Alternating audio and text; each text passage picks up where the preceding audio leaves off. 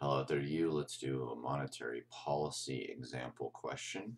So I've got some data from just a model, 2019 and 2020. Here's this.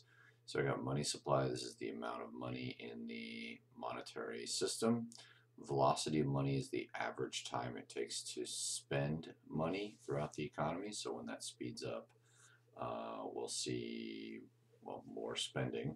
And when it slows down, usually happens during a recession. Now, in this problem, both of them are the same, so we usually say that velocity of money is constant, and then real GDP is the inflation-adjusted GDP. Okay, so this wants the price level, so we have to use this formula. It's called the quantity theory.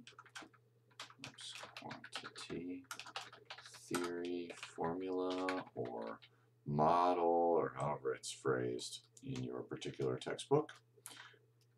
And what it is it's the money supply times the velocity of money. That is going to equal the price level times real GDP. And you could also use Y for real GDP. Okay, so I just need to set this up and solve for what I don't know. So I know, let me make this a little bigger, because we use a different font too. So first, what we do know, we know the money supply, so let's do 2019 first. Okay, so 2019, the money supply is 1,000 times 8, because that's the velocity, and then equals 12,000 times the price level.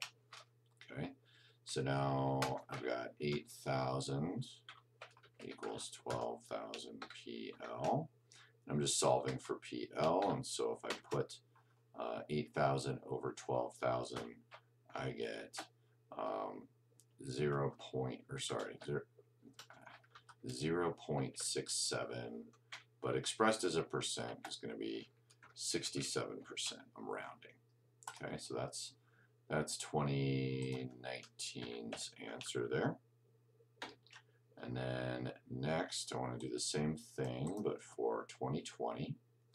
So just plug in what you know. Times 8 equals, again, 12,000. We didn't change our real output. And we solve kind of the same way we did before. 12,000 PL. And in this case, I'm just going to write that as a percent. We get 70%. Okay, so now I'm all set there. Okay, and then it wants the rate of inflation between 2019 and 2020. And so for this is just the percent change formula, which is new, here, new minus old.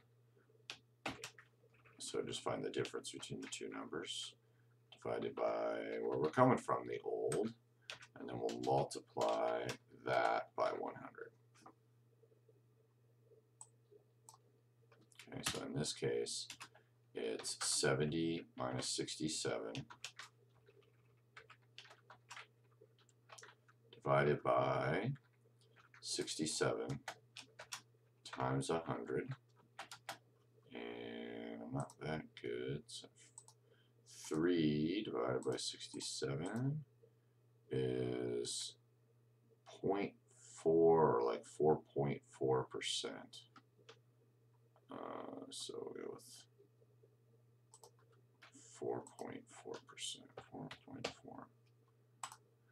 4.4%, and if you want to round that, it rounds up to 4.5. Okay, so that's how to use that. You just use this to solve for that. Why do we care? Well, we use it to figure out if a change in the money supply, how much inflation might we be able to predict. So there you go.